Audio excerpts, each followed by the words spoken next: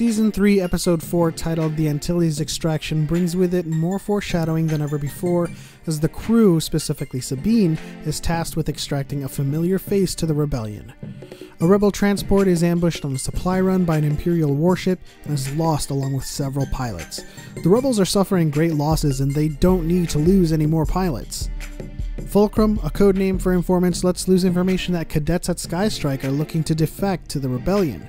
Sabine is tasked with this mission, given her background as being an actual Imperial cadet. In a simulation, Sabine meets the very infamous Wedge Antilles, and we now know how Wedge was recruited into the Alliance.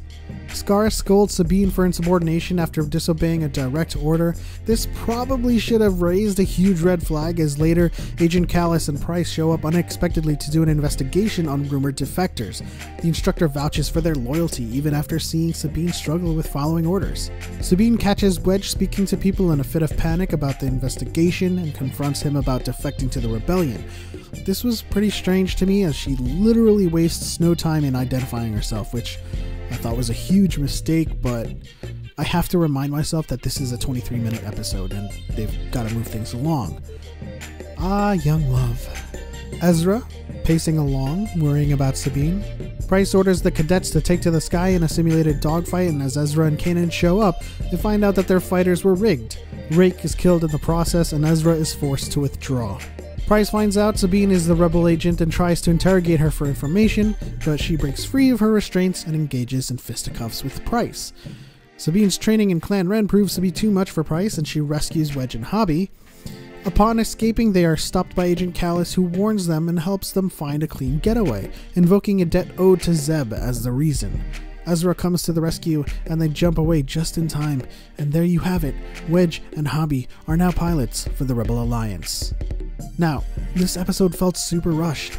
I was very interested to finally get an episode that was about Sabine and featured her. In fact, in her session with Price, I was hoping we'd learn more about her history in Clan Ren.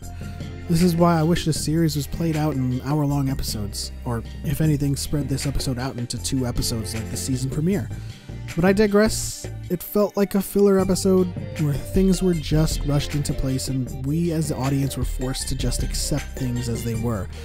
Coming out to Wedge and revealing yourself super quick, and then coming back and without any vetting process are welcomed into the Alliance.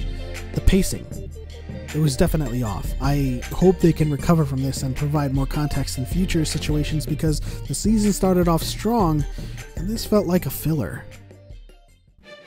Thanks for watching, guys. If you liked the video, remember to give it a thumbs up and subscribe for more Star Wars Rebels action. If you are a subscriber to this channel for Dragon Quest and Bungo Stray Dogs Abridged, I can tell you things are happening. A new episode of Dragon Quest is coming shortly, and auditions are complete for the next episode of the Abridged, so stay tuned for all that. Until next time, may the Force be with you.